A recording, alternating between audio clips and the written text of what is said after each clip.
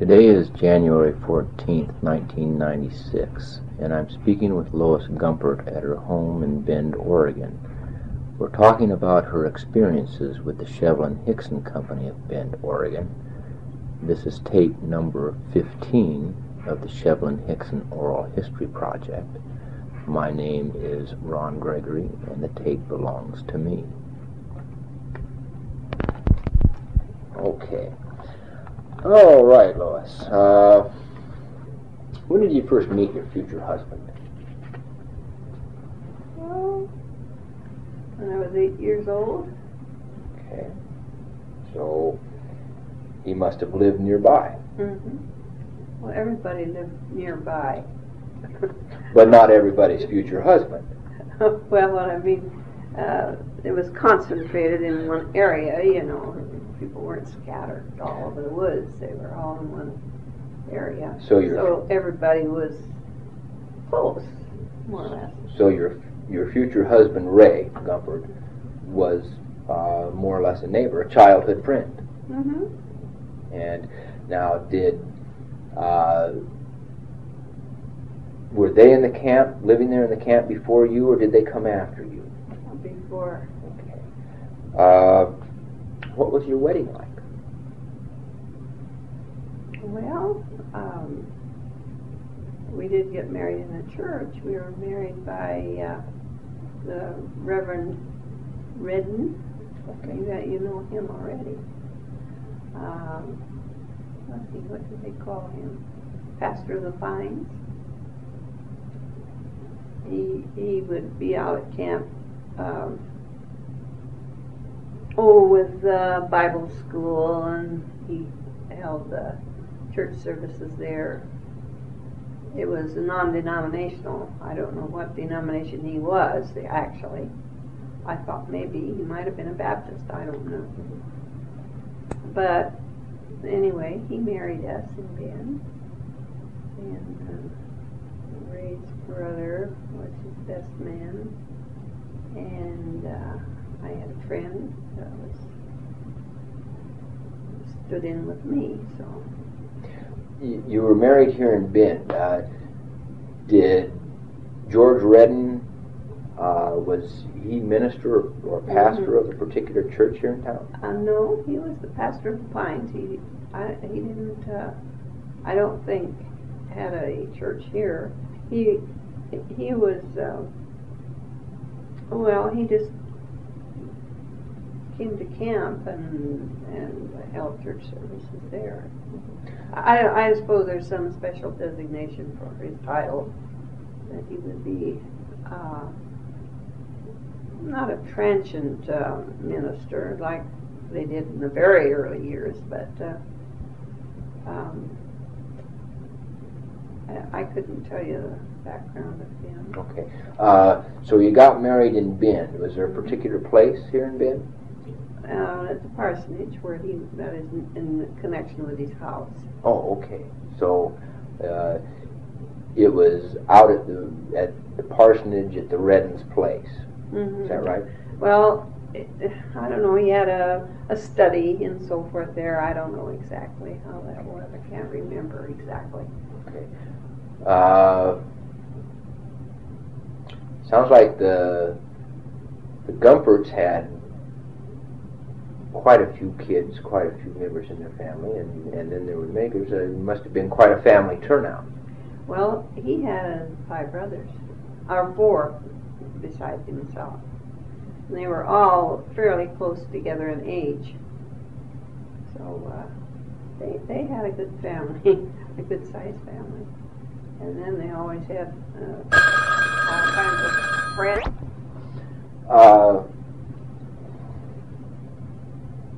Was being a minister or a pastor, was that all that George Redden did? Mm-hmm. Okay. That was his job. Okay. He conducted Bible schools and that sort of thing. I don't know if he did it other places or not, but he came there. Mm-hmm. And there were, let's see, the Lutherans used to come out, and I think they used the same building we did. And Catholics had services occasionally, but they would be in homes. Okay. Well, and Pastor Redden was able to make a living at doing this? I have no idea. Yeah. Okay. What is? I did. That would be something I wouldn't have wondered about. I don't know if you got to the part in the transcript yesterday, or I think it was Clint had said something that he had thought that George Redden also had a dairy farm between Bend and Redmond on the old Redmond Highway. Oh, I don't think so. Doesn't ring a bell. He lived on the river. Let's see, where can I tell you? Where would be,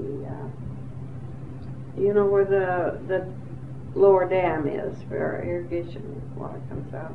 Well, there's a nice big area of the river there, wide place, and there are houses along there, nice homes all along that area. In fact, it faces the end of the River House golf course. It's across the river. Okay. Okay. Okay. What were your husband's parents' names? Walter and Josephine. Okay. Rachel Josephine, I think, was her official name, but she went by the name of Josephine. Can you tell me? They called her Josie. Okay. Can you tell me something about them? What their occupations were, characteristics, or whatever? Well, his mom was full-blooded Norwegian, and his father, I think, must have been. Let's see. I can't think of what they called part of Germany. Oh shoot, what do they call that? Very common name. But anyway, his father was a builder, I think. I've got that written down someplace. But anyway, I think he was from Wisconsin or somewhere in that area originally. And then he came to Stanwood, Washington, and that's where she was. Her parents, in fact, she went to a Norwegian school there. It was an area around Stanwood, and they were mostly Scandinavian people, and they had a Scandinavian school. That's where she went to school. And so Mr. Gumpert, Ray's dad, he worked in construction, or? No, he worked in logging around that area, I think. I think he ran some sort of a loader type machine. I've seen pictures of him. Well, how was it that they came to live in the logging camp and work for Shevlin-Hixon? Well, they migrated from Stanwood, Washington, and I suppose they got transportation from Shannacle. That's where everybody came, and then came by stage and wagons and whatever to get as far. I think they came to Redmond, and then they established a homestead out here on Friar Rear Road, and that's where my husband was born. So it sounds like that they came to this area with the intent more to homestead in the beginning than to. Yeah, oh, yes, that was their idea. So the country was being settled at that point, you know. And when was that, do you recall? Must have been in 1910. Okay. Because that's the year my husband was born, and he was born, I think, a few months after they arrived here. He was born Christmas Eve. And of course, it was a long ways out in the country, considered then. Redmond was the biggest town. Sisters was fairly close, and that's where they did their shopping. I think mainly it was closer perhaps than Redmond. I'm not sure about that, but anyway, that's where they lived. And on Christmas Eve, they called the doctor because Ray was being born, and they had to call the doctor from Redmond. It happened to be Dr. Hosh, who was also was a doctor here at one point. But at that time, during that time, his practice was in Redmond.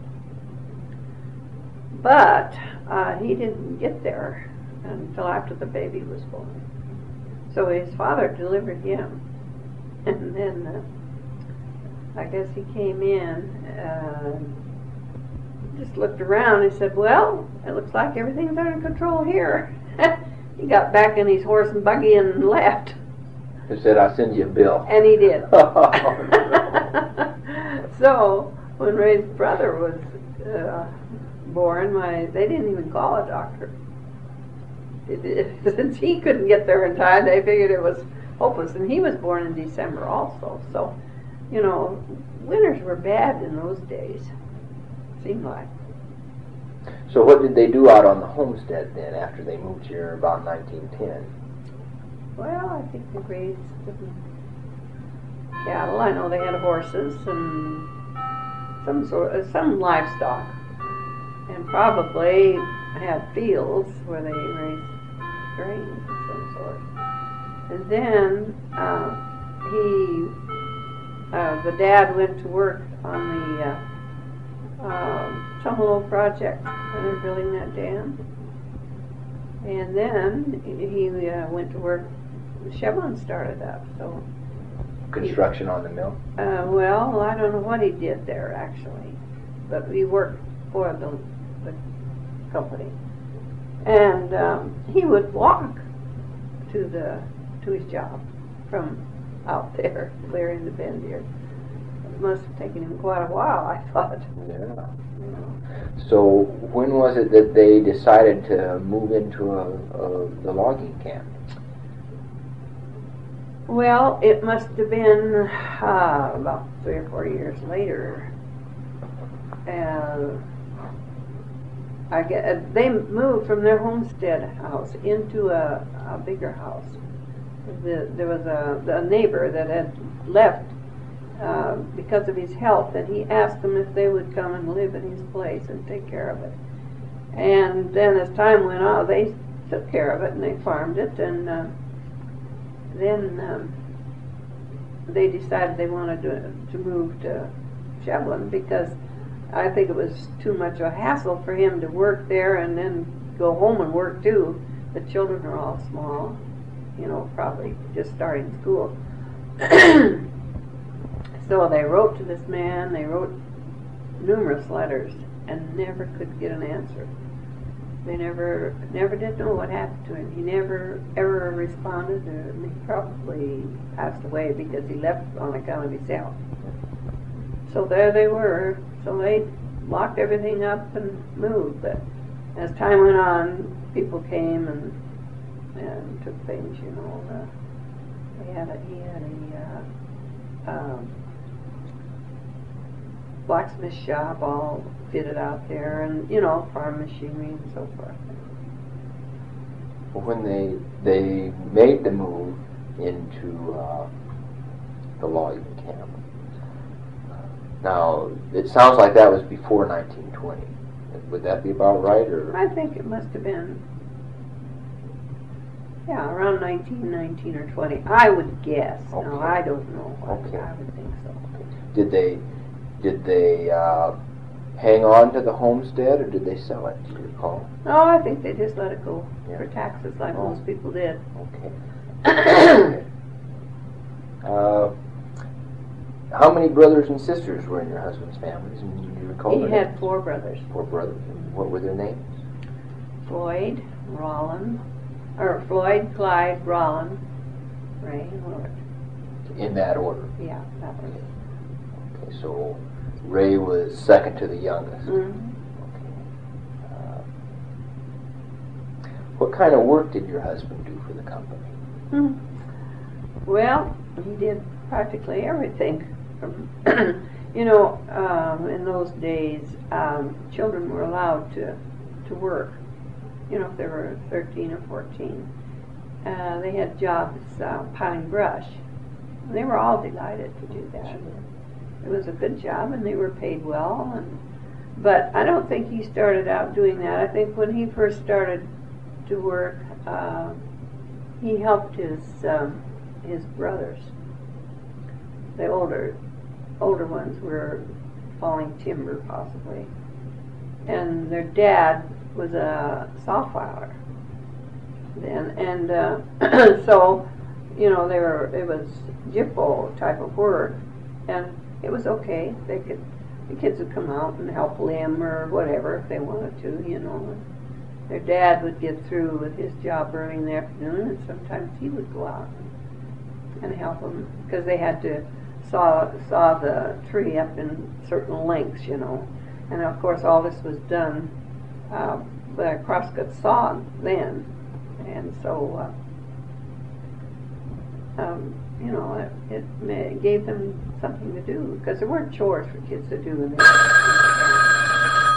What do you mean by Jippo logging? They're paid by how much work they do. Come in! They aren't paid by the month. They're paid by the unit, or how much they do. Jippo... Hello, young fella. Hi there, Lee. I recognize you now. Talking about the Jippo logging. Oh, you were yeah, explaining the to me difference. what that was. Well, like they have scalers to go out and measure the logs, how many feet they are, and they're paid by the number of feet of timber, board feet, that is. Right. So they're not given, or they're not paid an hourly wage. No. But rather. And the same thing with the track layers. They were paid by how much track they laid, and they have a whole crew working on that. So they were paid, I assume, by a lump sum, which was divided up among the number of fellows that were working. Okay. Depending, it didn't make any difference whether they were pulling steel or laying steel. They all got the same salary. Okay. So it behooved them all to work. If there was a lagger in the bunch, believe me, he was very unpopular. Yeah, it sounds like it might have been kind of advantageous for the company in a way. If the old saying, well, it all pays the same. If you get out there and you put in your 10 hours of work, say at $1 an hour, well, you could have a 3-hour lunch and you still get your money. But if you're working by the foot, then you really have to produce to make good money. That's right. So the harder you worked, the better you were paid. Well, that applied to the timber fallers because there'd only be two on a job. So that was a good deal for the company. Yeah, sure. Okay. We've kind of talked about this before, but I'd like to ask you again. Did you and your husband have many relatives who worked for the company and lived in the camps? Say between you and your family and he and his family? Well, see, I just had the two brothers and my father, and they worked there. Of course, my dad did originally, and then I think the boys, they probably told you this when they worked there. Let's see. Well, Herbie went to college, and when he was home, he worked there. But there were no cousins or uncles? Oh, no. Well, there were, the 5 Gumpert boys and their dad all worked there. But they didn't have any cousins or once in a while, some cousin would come, maybe for the summer and work. But there used to be quite a few college kids that would come up there and work during the summer because, especially, I think the football players or whoever, they like that type of physical labor. It hardened them for the football or whatever. Okay, now Ray. Well, it doesn't work. Doesn't, huh? Something else wrong with it. Huh.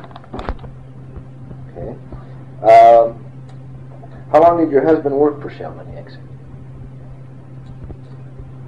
Well, I think all his life. He went to college, and then he came back and went to work.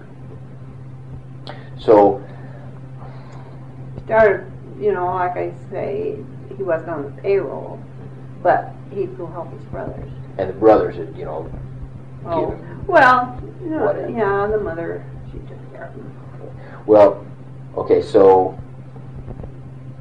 you talked about him going to work and with his brothers and whatnot at an early age. Well, yeah, before he was old enough to go to work, you know. Yeah. It was more or less they were close family of kids, you know, and they would help each other. But it's not necessarily the case where he didn't finish schooling and go to work. Oh, no. Okay. It was depression about that time Okay. when he was in school. And his brother Clyde was going to Oregon State too at the same time, and they probably couldn't afford to keep both of them there. And I'm sure Ray was back to home because he was the homesick type. So In fact, he said one time when he was first down at Corvallis, the Ben High Band came down to play for a game or something. And that just set him off. He was so homesick he wanted to go home with them, even though his brother was there. But well, speaking of the band, did the Shevlin-Hixon band come out to camp and play? no, Okay. they would play for the picnics Okay. down at Benham Falls. My reason for asking, and looking through Ledessa Walter's album, there's a number of photographs there of the band in uniforms and whatnot on flat benches out at the camp. Oh, really? And these were 1920, 1921 Really? photographs. Yeah. Well, I don't remember And that. maybe it was But just- it could be. I maybe forget. early on. Never Yeah. thought much about it. Yeah. Yeah, maybe it was before we were there. So, so he worked with the company up till the time that the company basically shut down. Hmm. And what did he do after that? Well, now, you asked me too about what he did out at camp. Mhm. Well, he worked on the steel gang, for one thing. And He fell timber. One of his brothers was his partner, and then, they switched around. But then he worked on the steel gang. That was pulling track. And what else did he do? Oh, well, then he went on the railroad.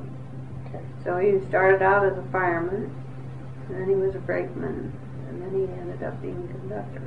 And it was at that point that they sold out. What does a conductor on a logging railroad train do? Well, he takes the train orders.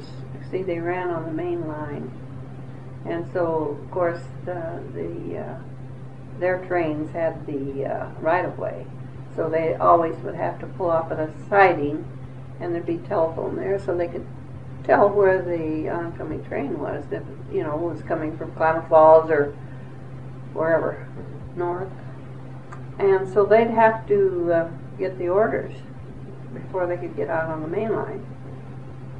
So they were responsible for the operation of the train.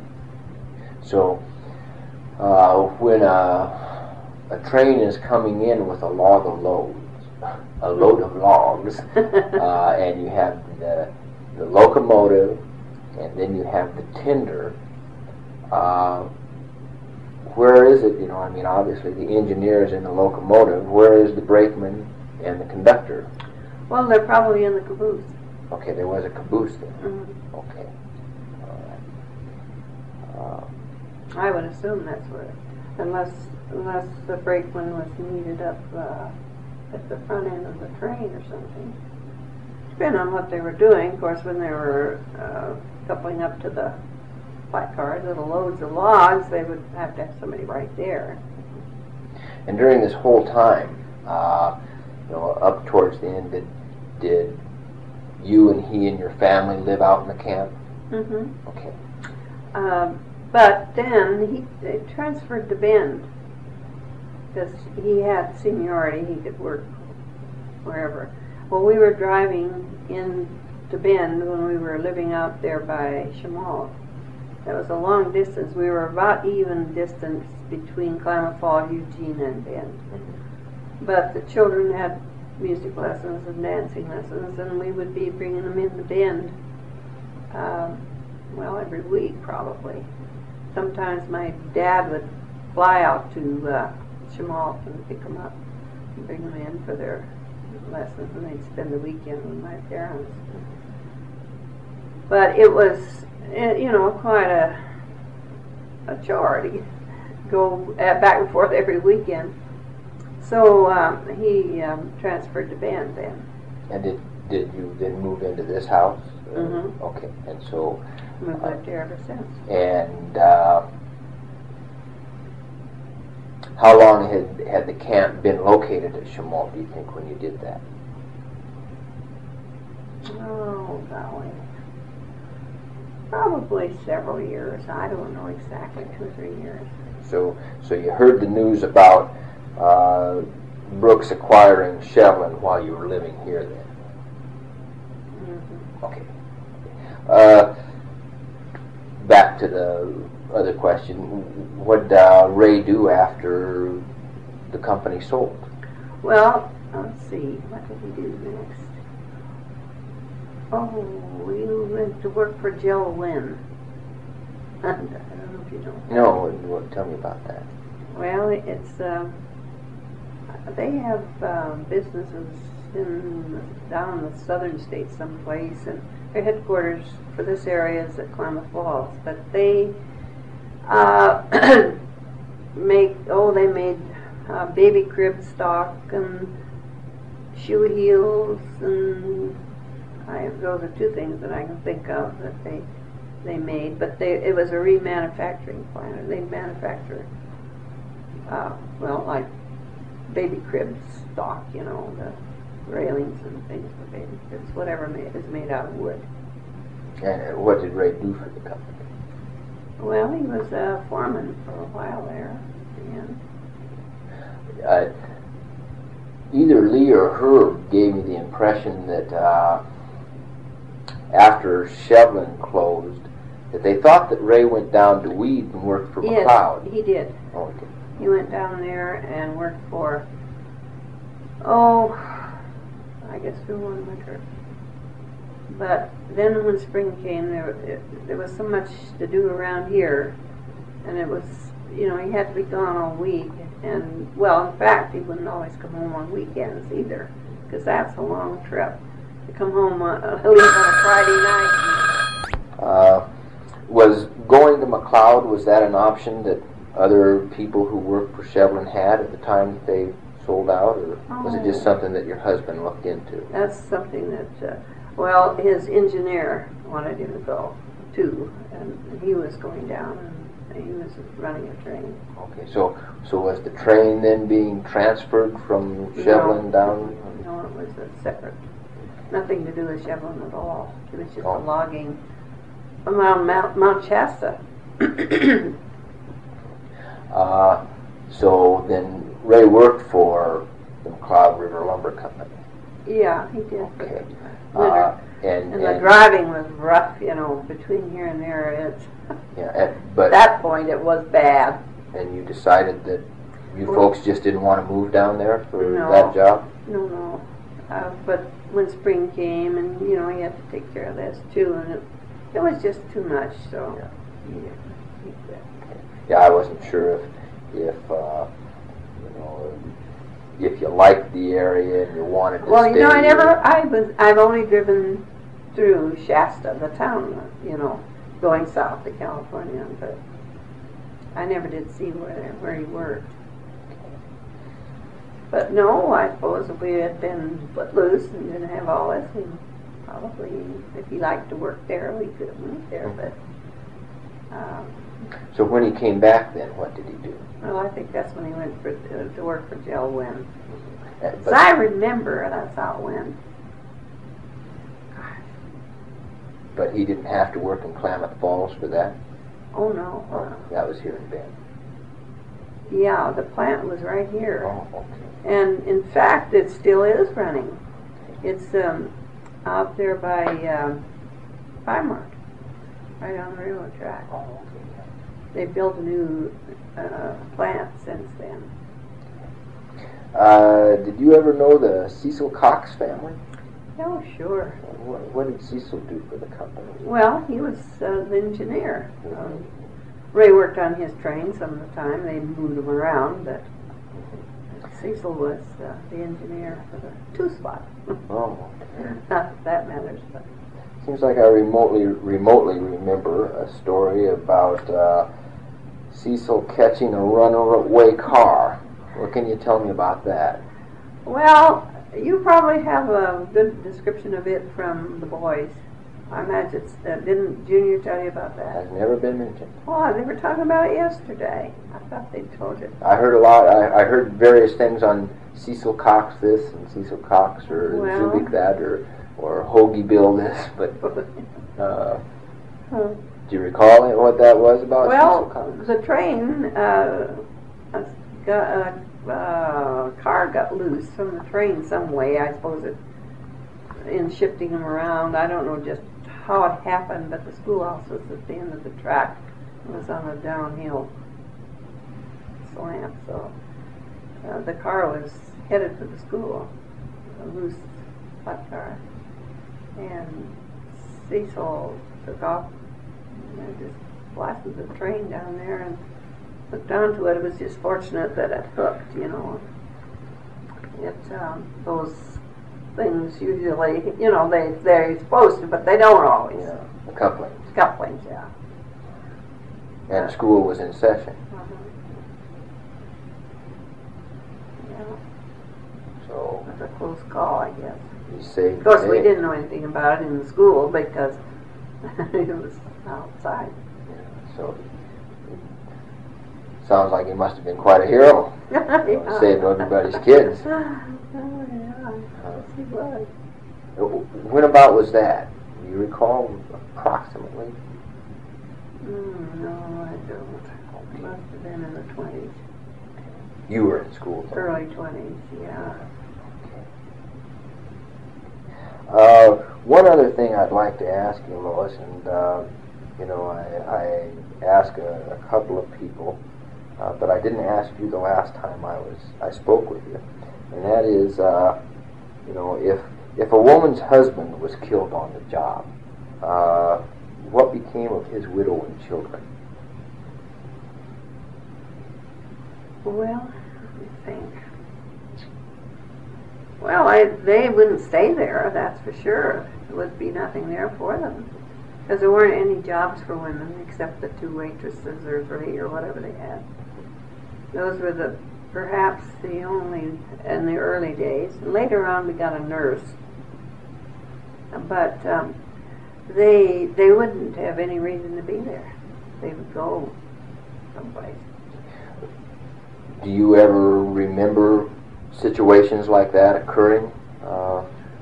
Well,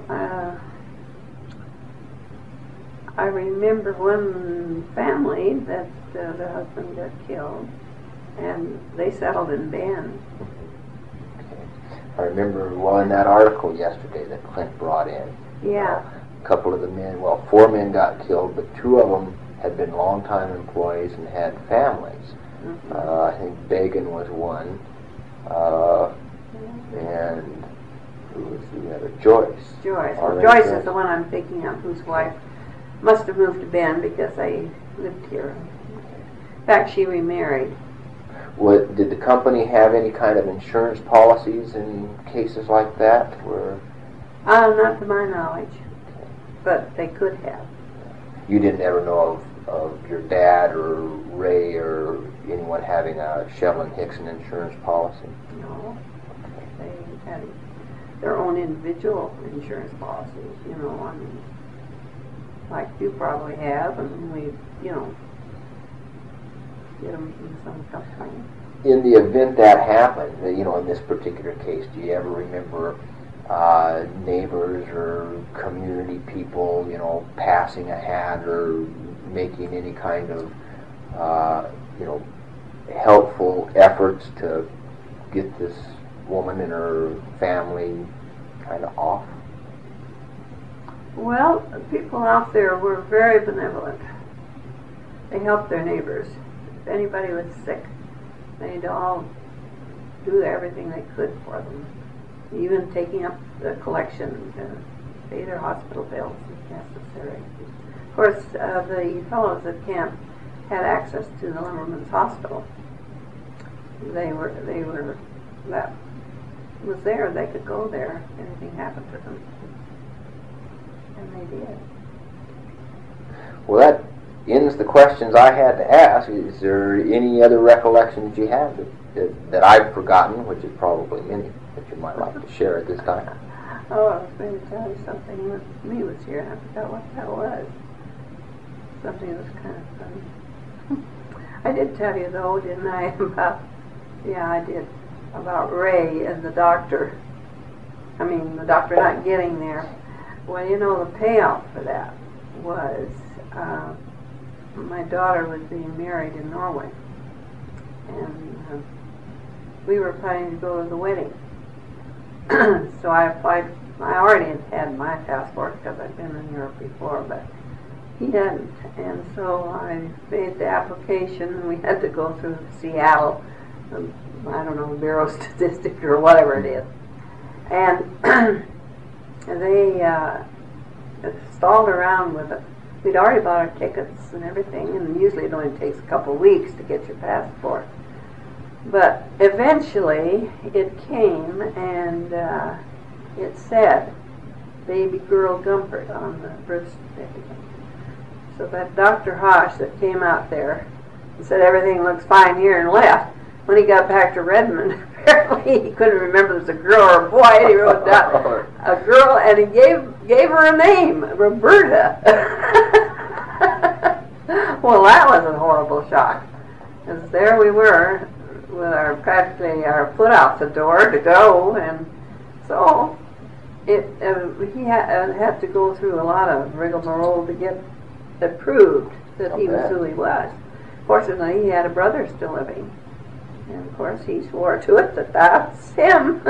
And anyway, the plane left, of course, so we didn't make it to the wedding, just on that account. Mm-hmm. Well, did all of Ray's brothers wind up working in the camp? Did they stay and work in the camp? Yeah, they did. Let's see, one of them went to Prineville, and he had he became an electrician, and he had a kind of a sporting goods shop where he sold bows and arrows and that type of thing, hunting equipment. And let's see, one of them that had gone to college for quite a while. He was real good at art. That was one of his subjects, one of his majors, I think, because he did a lot in that. But he ended up owning a ranch up in the Paulina area. Then he moved to Prineville and had a ranch there too. And let's see, the other one, well, when Shevlin closed down, I think he moved to Prineville too. Most of them moved over there.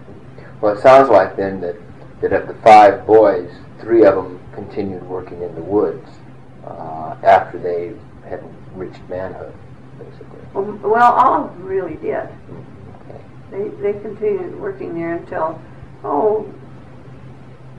after a few years, one of them went to Prineville, and, well, several of them did, but then...